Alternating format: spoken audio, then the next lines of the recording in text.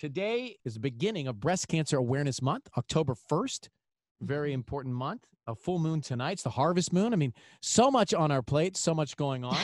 We're going to have 2 full moons this month. So we're going to have the harvest moon right now, and then we're going to have a blue moon at Halloween. Don't we always get 2 full moons? These are just more significant full moons?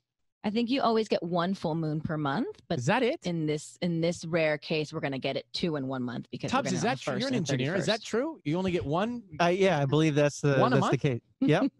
I always thought it was 2. Maybe I was just wishful thinking on my part. Is that true though? That's only 1. Yeah, it is. Yeah, it is. And you don't believe me? Well, I didn't know who knows their solar system the best here.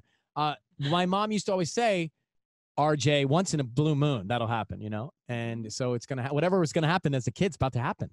Now, the blue moon, and don't quote me on this, I think it comes every 250 years. Or is that a crazy number that I just pulled out of nowhere?